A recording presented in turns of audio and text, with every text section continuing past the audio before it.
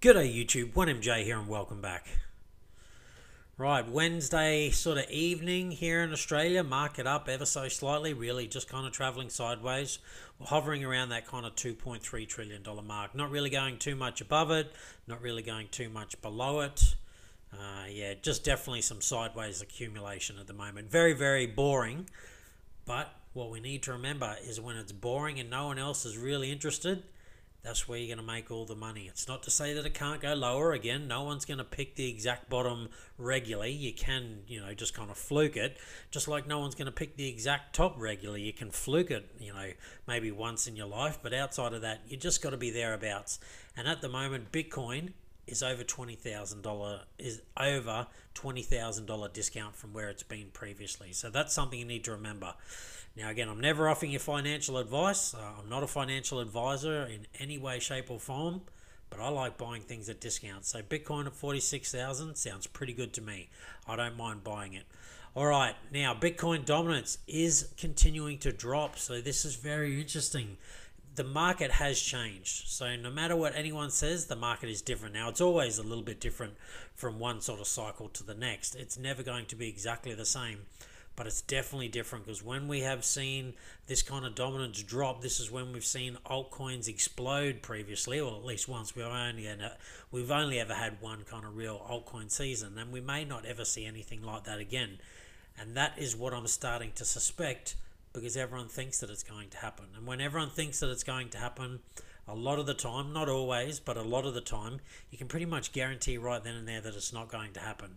Everyone thought Bitcoin for sure was hitting 100,000 around December last year, maybe January this year, and then we're having this, mainly they thought it was happening November, December last year, and then the altcoin season might push out, and so far we just haven't seen anything like that.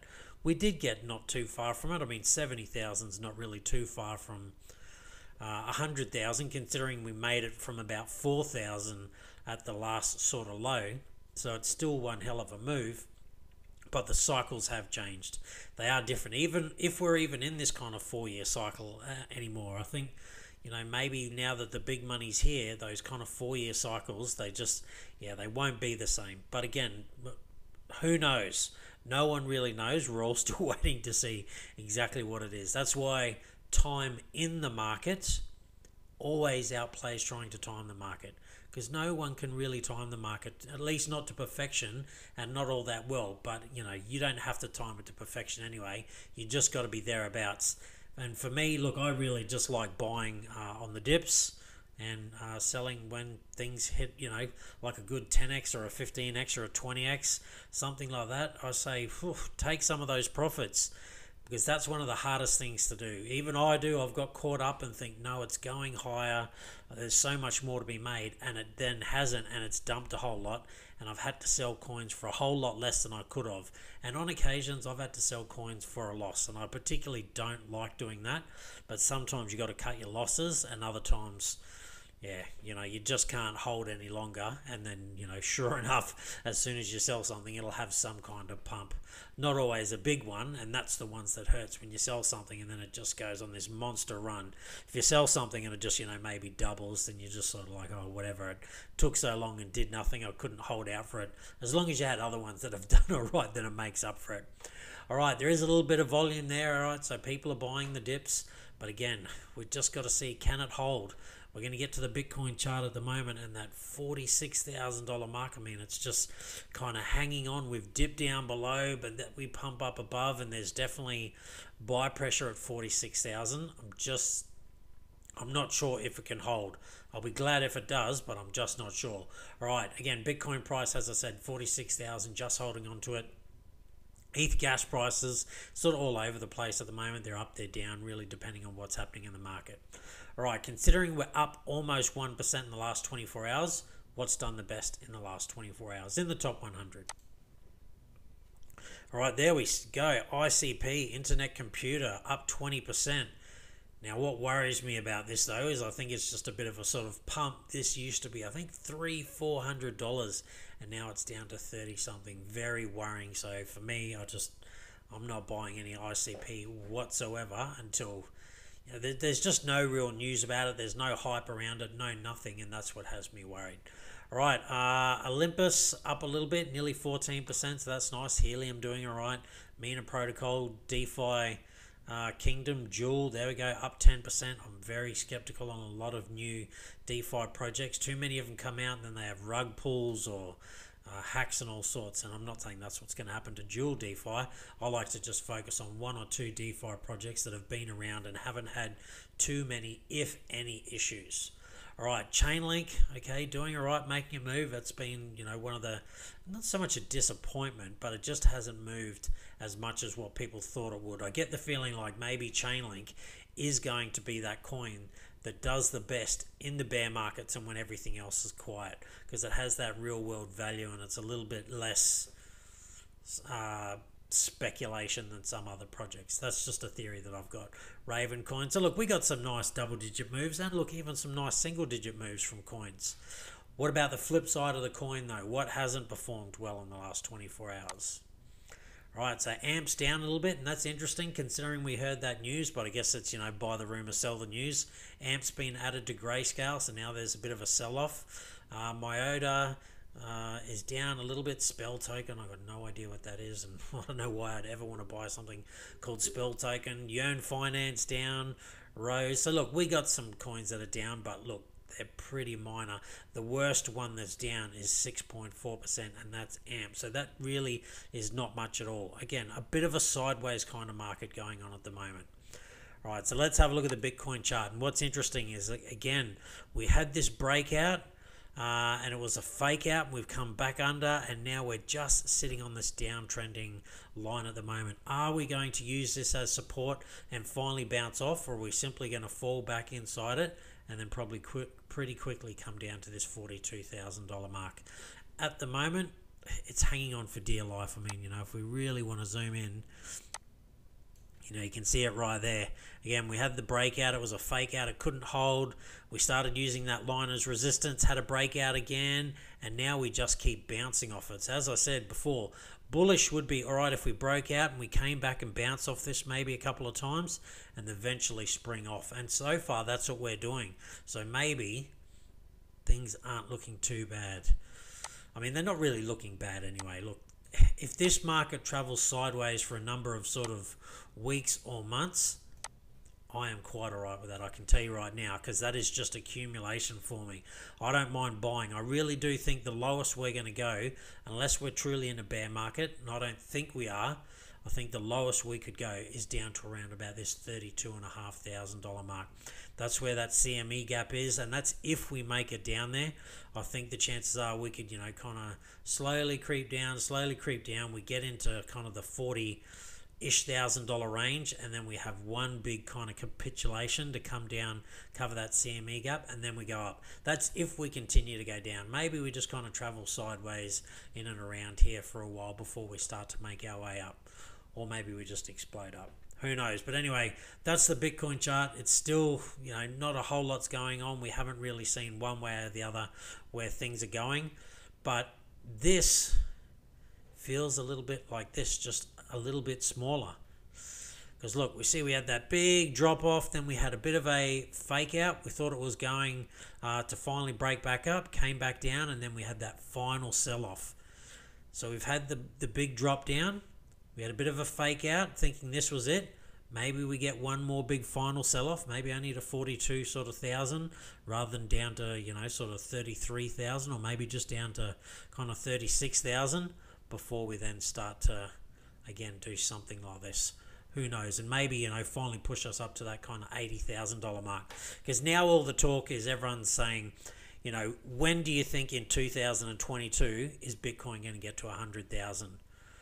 I'm not going to be surprised, and I'm not saying that this is what's happening, but I'm not going to be surprised if we don't get to 100,000 in 22. I wouldn't be surprised if we don't get to something like 80, 90,000, have a 50+% correction, bring us all the way back down to sort of $40,000-ish, and that will be kind of like a bear market, and then we start to make our way back up. Now again, I'm never offering you financial advice. I don't know what's going to happen. I just wouldn't be surprised, because again, if everyone's expecting it to happen, well, not everyone, because there's never going to be everyone expecting it, but if too many people are expecting it to happen, quite often it doesn't happen because the big players have more of a control, and then they're just going to dump it right before it gets to 100,000. Or if they really think it's got a whole lot more in it, they might pump it to 100,000, kind of dump it, and once it gets back down to 70, 80,000 and everyone's panicking, they could have a whole lot of buy orders in, and then it pumps it back up. It's really hard to know what's going to happen, but they are definitely things that I'm thinking about, and why I have changed my strategy to ensure that now I'm not going to chase the pumps too much at all. I'm really just going to wait for good dips to buy, but I'm going to try and maintain that I have 10% of cash at all times, and that means I will have to take profits regularly. And I don't mind, say you buy something, you put $10,000, let's say you put $10,000 into Matic and it turned into 100,000. I wouldn't mind taking $30,000 out of Matic right then and there, but continue to dollar cost average into Matic if the prices were good and it wasn't a a bear market, because then you've got your capital back that you can go looking for other areas. And you can also, if you want, and this isn't the greatest way to do it, but you can still dollar cost average back into Matic, because then if it goes down a whole lot, you're buying it on the cheap, but you've still taken your initial 30,000, that 30,000 out, So it's your initial money in, plus you've doubled that again, and you still got a good position. Again, it's not exactly the best way to do things, but I wouldn't mind doing that, because then at least you've got your money out. And if you believe in the project, again, you're buying it on the dip, and hopefully if it does it again, then you can do the same kind of thing, and you can look for other opportunities. So for me, I don't mind taking profits out of something, particularly if it's gone up a whole lot. And if I think it's possibly going to go up more, because that's what you got to remember, it's only possible, then I'll continue to dollar cost average in. And if it turns out I was wrong, it doesn't matter, because I've taken all my money out and some again. And look, I've already done that with Matic. In fact, I have taken not a good chunk. I've still got most of my Matic sitting there, but a good chunk compared to what I put in. I put in only a couple, I think $2,000 or $3,000, and I turned it into a substantial amount. I took quite a lot of that sort of out, but the bag that I have left is still 10 times sort of bigger. Not 10 times bigger, that's not true. Probably 4 times bigger than what I actually took out. And I'm still happy to dollar cost average back into Matic, because now I've got all my money back. The Matic that I do have, and that's staking and doing all the rest of it, that's just sort of house money. And the money I'm putting back into it is only small amounts. So if nothing happens with it, it doesn't matter. But if I then, say dollar cost average into Matic again, another $5,000 over time before we get the next big pump, and it pumps, well, then I can do the same again. I've got to take $5,000 out plus some profits, hopefully, and I'll always still have that bag of Matic still going, unless at some stage I believe that, Matic's no longer going to do what it's doing. And I didn't mean to pick Matic for any specific reason. It's just one of the coins that did the best. But that is something I don't mind doing. Again, a lot of people will think, no, that's not a great way to do it. If you believe it's going to go up, you may as well just, hold or keep dollar cost averaging. Yeah, but I want to have that cash sitting on the side, and I want to be able to buy into other projects as well. And I don't want to be buying into other projects, when Matic's dumping, which it might be for some reason. I'd rather just have that, good stable coins sitting there. And again, some earning yield and all the rest of it. Anyway, I've gotten off track a little bit, but that's sort of the things that I don't mind doing, and I think is not a bad way of doing it. Again, other people might tell you different. Now, one thing more I wanted to show you is about TA. As I've said before, TA is great. I like it, but it works until it doesn't work. This is this line. If you've been watching my videos for a while, you got to remember there was a bit of a flag being presented here, and so this is what TA is. So what you can do is you take a line from the top, from the bottom to the top, and then you can see this wedge forming, and then what you can do is grab this. You grab the line and you put it on where you think it's going to break out, thereabouts, and this gives you, and again, it's just a rough indication of where it might go. So it was looking like Bitcoin could go to about 88,000. Well, that didn't play out too well, did it? Didn't even make it to 70,000, and look at this big kind of fall off we've had. So now I'm going to get rid of this. We don't need this anymore. We know this is invalidated, but this is just why I want to show you that there's more to making money than simple TA. TA is good though, don't get me wrong. I'm not saying it's no good, but from the TA that I've sort of seen, used by people, maybe 50% of the time it's right, maybe a little bit more, 60% of the time it's right. But, plenty of the times it is wrong. And that's more a trader kind of thing. And particularly if you're using leverage in that, which I don't use and I don't endorse. You make your own mind up about that. But if you are, using leverage and things like that, make sure you got stop losses and, you're doing it properly, because otherwise you're going to get wrecked, because there would have been plenty of people probably longing this and going, yep, I'm ready, and look where we've gone. And it's still going down at the moment. Again, we get these little rallies up, and that's nice, but I'm still waiting to see if over the next few days, particularly by the end of the week, if we don't end up sort of coming down to 42,000. And then maybe do we do the same? Like I said, that I just have that sneaky suspicion that maybe that CME gap is going to be the bottom. Hopefully it doesn't go down that low, for sort of everyone's sake, unless they've just got a whole stack of cash sitting on the side. But if it does, like I said, I'm going to buy incrementally on the way down. I don't have any problems with that. Even if 32,000 is not the bottom and we're going down to, 15,000 or 10,000, whatever it is, I will continue to dollar cost average into Bitcoin, because I like buying it at a discount. I don't like buying it so much when it's at all-time highs. But again, that's not to say I wouldn't buy it at all-time highs. I would just be putting a whole lot less into it. The lower it goes, I guess you could say, sort of the more I would be keen to put into it. But that's me, never financial advice, you do you. All right, a couple of stories I want to look at. SEC again delays a decision on a Bitcoin ETF. And so this one is now NYDIG's Bitcoin ETF. They've put it out 60 days until March 16th. So we know that Grayscale, and I think it's Bitwise, they have one that is, to be decided on. It's either late January or early February. I mean, March is only another sort of month away. Again, I take this back to here, around sort of, February, March, maybe, we're finally sort of at that capitulation stage where everyone's sort of given up, and then all of a sudden we get a spot Bitcoin ETF, and that could really push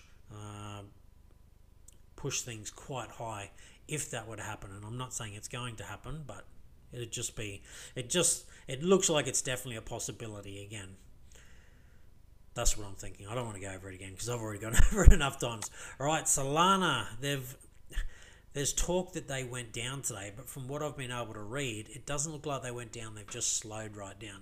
So Solana hit with another network incident causing degraded performance. So some people were saying it was a halt, a shutdown, all the rest of it. But Anatoly Yakonenko, butchering that name, I need to apologise to him. He's come out and said that it wasn't a DDoS attack this time. It was just simply the network was working slow. So users were debating whether it was cause of another DDoS attack, and he's come out and said no, it was not a DDoS attack. But that does go to show what can happen. Like Solana was all the hype, and I'm not knocking Solana by any way, shape or means. But it just was all the hype, and again, it was the new, it was the Ethereum killer. Everything's the Ethereum killer early on. It'll be interesting because, Neo was going to be an Ethereum killer, and, oh God, what else was it? EOS was going to be an Ethereum killer. These were the biggest things ever, and they were going to change the world and be better than Ethereum. And now, they're, I won't say they're dead projects, but they are nowhere near where they used to be. And that is the chance that we take with Solana. It all sounds really good now, but it's already had a couple of issues. But in all fairness, all smart contracts or all cryptocurrency things like this, they have their issues. It's teething problems, like children growing, they'll have all kinds of issues. So I'm not trying to shade Solana at all. I've invested in Solana, and I continue to invest in Solana because I like the project, but it just goes to show they're not quite there, and they're not ready for, to take over the world and be the Ethereum killer. They're just not. They got a long way to go before they're going to get to that. So just be careful when you kind of see things, and all these projects coming out saying they're Ethereum killers and they're the next best thing. They don't have the time up their sleeve and the kind of usage that Ethereum does to really say that, they're any chance of taking over Ethereum. But again, I'm not saying I don't like Solana. I do. I've invested, and I continue to invest. Again, back to DeFi, I told you not to sleep on it. So TVL jumps 12% since mid-December, and it's close to 25 billion. And again, at the moment, these could be the new bear markets. Again, I just don't want to spend too much time here, but this could be a bear market. This could be a bear market. This could be the new bear markets in crypto. And I am starting to wonder if that's, again, when you're going to see the DeFi projects start to do better.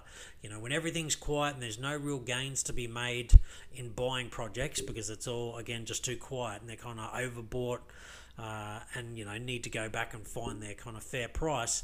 Is that when we're going to see, again, DeFi pump until people are ready, to buy into projects because now they're at good prices and they start to make their way back up? That is a thesis of mine, and I'm waiting to see if it plays out. But again, don't sleep on DeFi. My thesis is I'm always going to have some DeFi going at all times, even if it's if it's really, really hot. Then again, I don't want to chase things anymore. I've done that and it's not worked out as good as I would like. What I want to do is I want to focus on things when they're really down. Hence why I've been focusing on DeFi for the last sort of little bit. Again, not throwing too much in case the market is really about to take a turn for the worst, but it is one of the things that's been down the most, so that's what I've been putting a little bit of money into. I'm waiting for, the metaverse and NFT sort of stuff to cool off, and I'll start to put a little bit more into that. And if DeFi starts to pump, well, then I just leave DeFi alone and let it do its thing. I chased too hard in the last sort of 18 months certain things, and it just didn't pay off as well as if I had just held my cash on the sides and bought the dips of the things that were really quiet.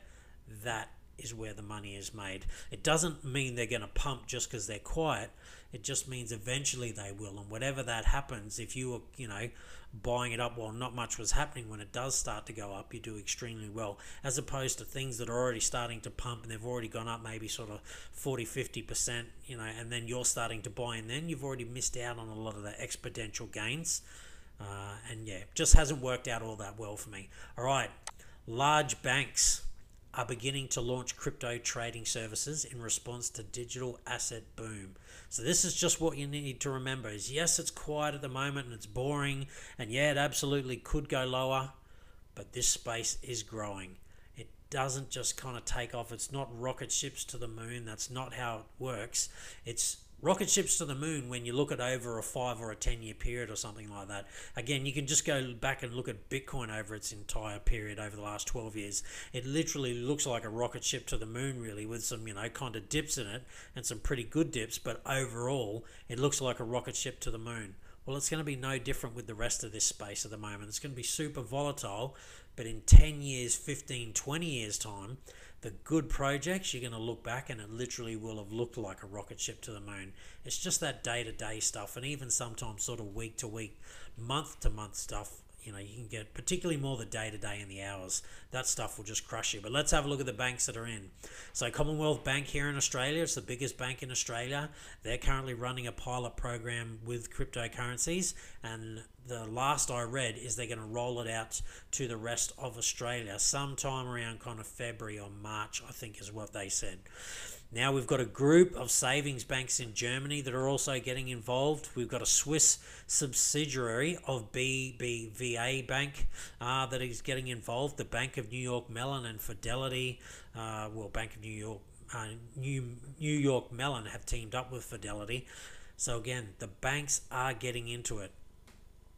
They have kind of the diamond hands. They don't mind, and here's a perfect example. The best of them, banks and VC funds and hedge funds and that, they don't get it right. They don't buy at the exact bottom. They don't sell at the exact top, but they have learnt to simply buy and hold.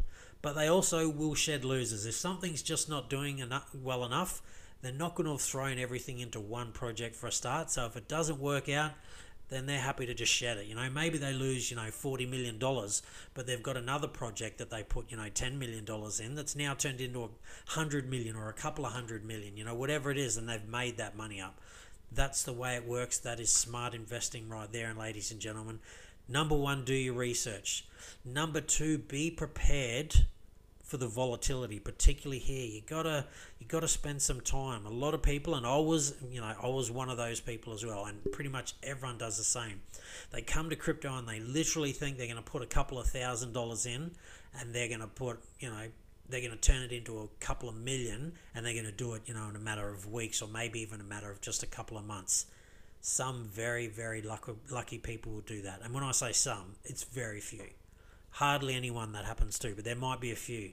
The majority of people, it'll probably take 4-5 years to turn a very small amount into a really large amount, or a reasonable or large amount into unbelievable, ungodly amounts. But you got to be here for the long run. Again, I'm going to say it. Time in the market way outdoes trying to time the market. That is really, really hard to do. All right, 2022 will usher in regulatory clarity, institutional adoption, says FTX's Sam Bankman-Fried. I think he's right. I think we're going to get a lot more institutional adoption. That is going to push the space further, but it's not until all that kind of really, unfortunately, the people who are really late to the party, and they still might be a couple of years away. They might not be here till 2025 and onwards. That's not to say the price can't go up from now till then, but we might not see the, again, people talking about $1 million Bitcoin and, $10 million Bitcoin and, all that kind of stuff, and Ethereum worth 100,000, whatever the prices are, I've got no idea, but we might not see those super big prices for another 7 years, 8 years. It literally might take till 2030, but let's say you're buying Bitcoin right now at $46,000 and it does take another 8 years to go to $1 million. That's still one hell of a return. And then again, whatever other altcoins that are out there that, prove the test of time. Again, like Matic, perfect example. You can pick it up for sort of $2 now. If Bitcoin goes to 100,000 and Matic becomes like the number one layer 2, imagine what the price is going to be worth, considering you can buy it now for $2. Now, don't get me wrong, it's not going to be worth 100. Well, I won't say it's not. It's probably unlikely going to be worth 100,000. But hey, if you turn $2 into maybe $3, $4, $10, $15,000, and I mean per coin, not just you put in $2 and turned it into that, although that would be nice. But imagine you bought, a couple of $100 worth of Matic for $2, and then in 10 years' time, each one is worth, a couple of $1,000s. That is life-changing wealth right there, no matter who you are, no matter where you are. Now, again, please don't rush out and buy Matic just because I said that name and that price. I like Matic.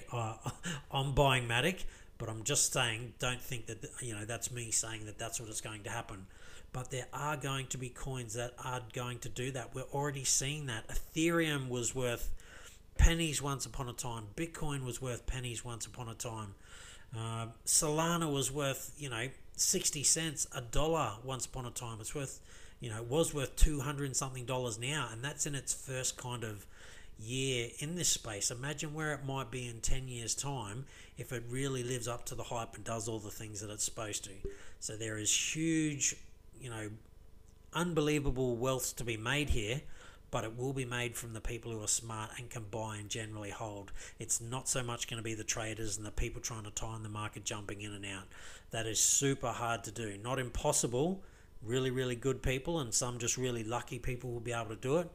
But the people who make the real wealth, they are going to be the people that generally buy and hold and just buy the dips of good projects. Something to keep in mind.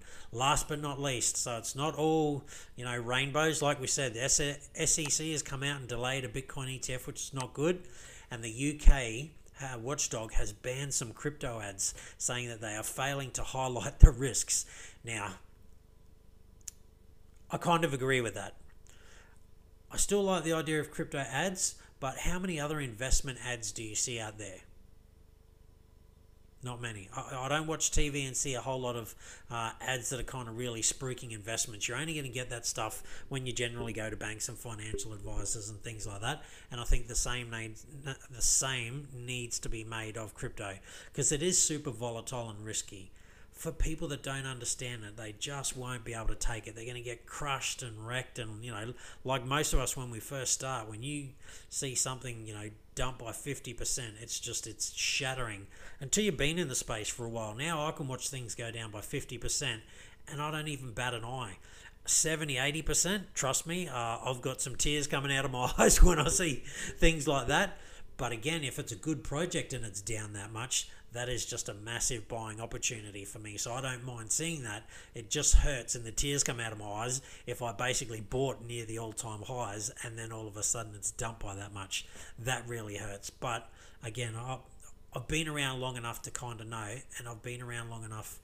Yeah, again, I've been around long enough, to know that, it doesn't mean it's over, but I've also been around long enough to know that sometimes, unfortunately, some of these projects, they're just dead. They're never going to, get back to their old all-time highs. Like Neo hasn't been able to do it. Bitcoin Cash hasn't been able to do it. And I'm not trying to pick on Neo. I still like Neo, but it just hasn't lived up to the hype. And, Cardano is, everyone thought it was going to go so much higher and it hasn't. I like Cardano. I don't by any means think it's dead, but it's just sometimes, if you bought it at near $3 and it's now down around $1.20 or something, like you're hurting. That's hard to take. But if you believe in the project, you believe in the team, you just got to hold. Here's a little fact that, again, not too many people know, but no one has lost money in crypto if they've been in for 4 years and been in good projects. I.e. Bitcoin. What else is it? Oh, God, Ethereum. How could I not even think of that? Ethereum and Cardano and things like that. They are up. So unfortunately for some of us who've bought in the last kind of couple of weeks, maybe, you might have to wait 4 years. But if you're in a good project and it's, going to stand the test of time in 4 years, you're going to be laughing. But if you sell at a loss and panic, sometimes, like I said, you got to cut your losses. Maybe the project you're in is dead and it's just never going to go back. But if you put into some good ones, chances are you're going to be well up within 4 years. But again, that's never financial advice, and you need to do what's right by you. And if selling at a loss and getting out and never coming back to the space is the right thing for you, then fair enough. There's other markets out there to make money. You don't have to come to crypto, which can be soul crushing at times. But yeah, that volatility, when it's to the upside, there's no better thrill. All right, that's it from me. Stay safe, be kind to one another. Pretty hard to be on that gain train at the moment, but if you are, congratulations to you, and I'll see you next time.